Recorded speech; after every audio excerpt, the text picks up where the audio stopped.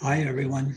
In July of 2018, some of my hypnosis clients, while in hypnosis, began to channel. Today, 27 months later, there are now 25 of these channelers, and this podcast features one of them. Now, if you don't know what channeling is, check my website at www.peterhdennis.com and click on the channeling tab. You can also see lots about channeling on YouTube. Now today, my guest is Susan Swan James, and Susan channels an eighth dimensional group named Soldier. After I ask Susan a couple of questions about herself, she will then go into the altered state of consciousness where she can connect with Soldier, and I will then direct some questions to them. So Susan, welcome to the podcast. Hi, glad to be here. Good. Susan, I know our audience would like to know a little about you. Can you fill us in a bit on things like where you grew up, some of the schooling you did, maybe some jobs you had, that sort of thing? Oh my, well, we don't have that kind of time.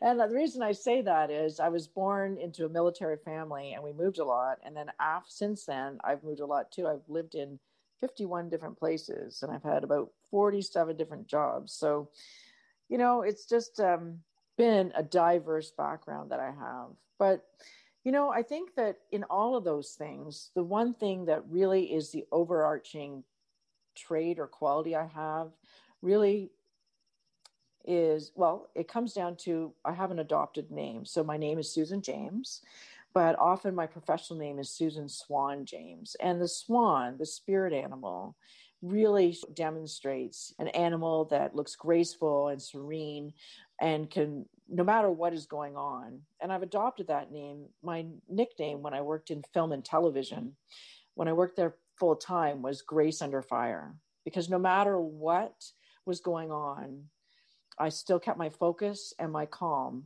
even when others around me were freaking out.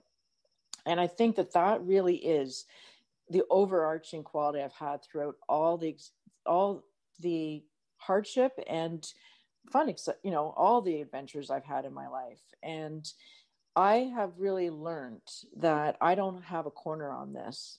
It's not like I've discovered that being able to tap into your inner peace and calm and joy is something that we all can do. We think we have to go outside of ourselves to get that, but we can do that ourselves. And so what I really enjoy doing is helping others, lead others from joy and teaching them how to do that so that they're more present, they make more mindful decisions, and they have a better quality of life. So I think that really kind of sums up what I'm all about.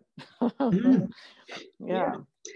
Well, you've been channeling for just a short time now, but has that impacted your life at this point?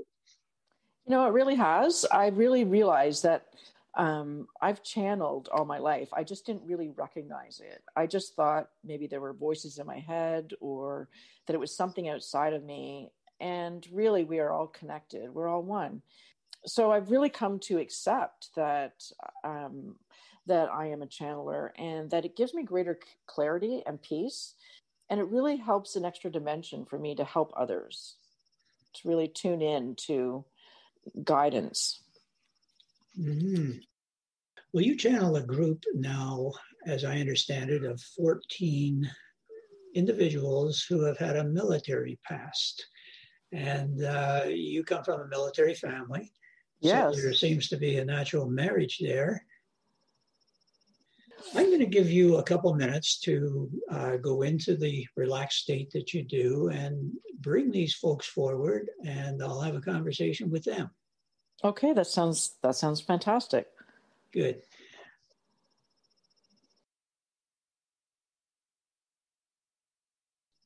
Hello. Well, Soldier, welcome to the podcast. We are pleased to be here. Very good. Now, I know our audience is very curious about you, and I was wondering if you could take a few minutes and just tell us about yourself. Are you physical? Are you located anywhere? What dimension of consciousness are you? Why are you here? Why are you working with Susan? Just fill in a bunch of blanks like that for us, if you would, please. We are a group of soldiers and affiliated ones. And our mission is to help with the ascension, the improvement of humanity. We are working with Susan. She has agreed. We are in a higher dimension, 8th dimension. We wish to assist numerous ways, including assisting those with PTSD. In dealing with PTSD, I'm wondering if there are any preventative steps that someone in the military might take. I'm wondering if you have any particular advice for soldiers as to how they might avoid those situations that would bring on PTSD and still do their job, I guess. PTSD is a response to trauma, physical, mental, emotional, and ways to prepare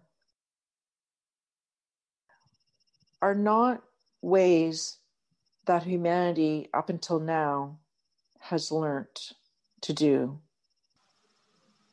Humans navigate their experience using their emotions as a signpost. They can. They haven't learned to do this yet. In particular, the military, organizations and peoples like first responders are trained to be tough, overcome, adapt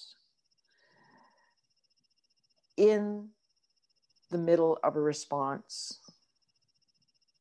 However, what people have not learned to do is use those emotions as a guidepost, not to be feared, not to be pushed away, but as part of the solution, how to navigate healing. Knowing this and practicing it in non-combative situations in advance is really the only way to prepare. From your perspective, do you see a time when humans will not need a military? The military, as experienced and created by humans up until now, has served humans in how they feel they need to respond to differences of opinion. As humanity evolves, and it will take time, as humanity evolves, they will learn other ways to resolve and stand side by side with differing opinions. The role of the military will evolve as well. Now, I have heard, but have no validation for this, but are there military forces off the planet Earth, other civilizations? Or let's say, are there wars going on in the cosmos that we don't know about?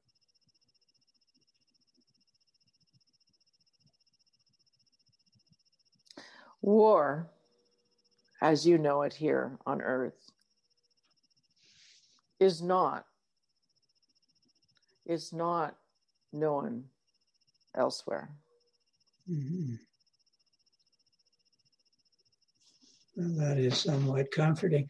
Now, you mentioned that you are probably going to emphasize military and PTSD through Susan. Are you also intending to work with Susan with other audiences or just the general public?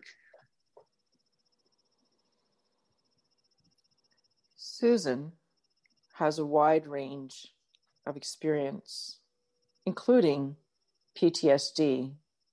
She has experienced PTSD herself. And so all of what she has learned in her life has given her a broad range to speak to many types of people. She has experienced a lot of difficulty in her experience here in this lifetime. And so she can speak to those who have dealt in emergency and difficult circumstances, and she has empathy to deal with that. And so we can deal with many types of peoples, the military and first responders, and also other people who have experienced trauma and difficulty in their lifetime. Mm-hmm. You mentioned at the beginning that you're here to assist humans through the ascension process. How do you intend to go about that? Is it pretty much in these areas you've just talked about, the military, first responders, et cetera? Or is it more general, widespread than that? As people learn to use this skill set of using their emotions and understanding that what they experienced is lodged in their body, and PTSD and other experiences are coming up for release, it's not to be feared.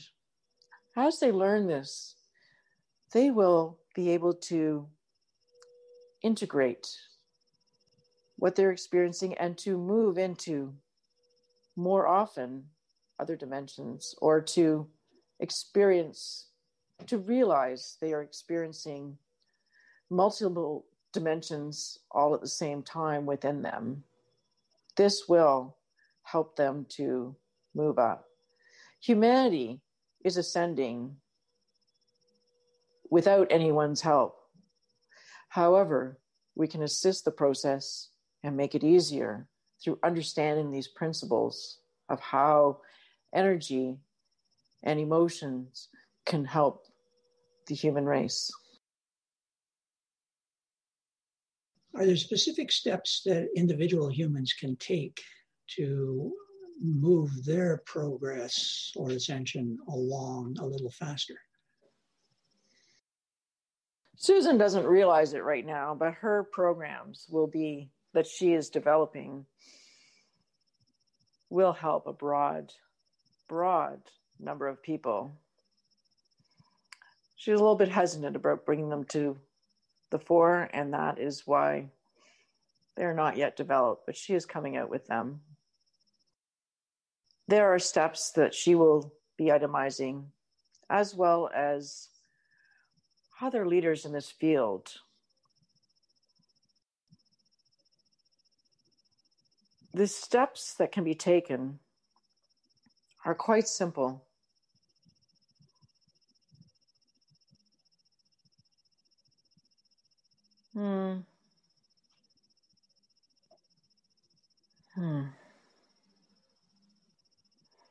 We don't wish to say anything further about this at this time. Okay. Our time is running out on us here, and I was wondering if perhaps you have a message generally for humanity that you could sort of wrap up our time with.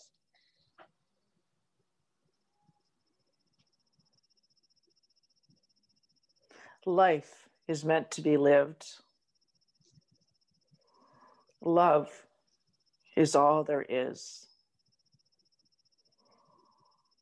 We are all here on earth for a purpose.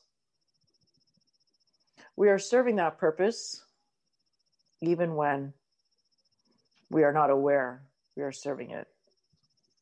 Even when we make mistakes, we are serving our purpose. If humans could realize that they are carrying out and fulfilling their mission, even when they make choices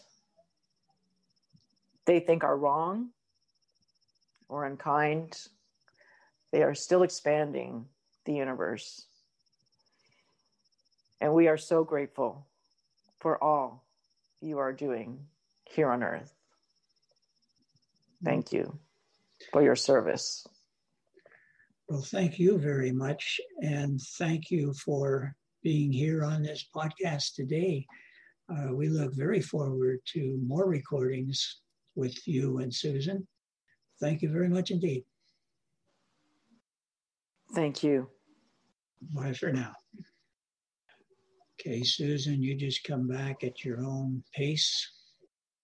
Take your time, feel comfortable.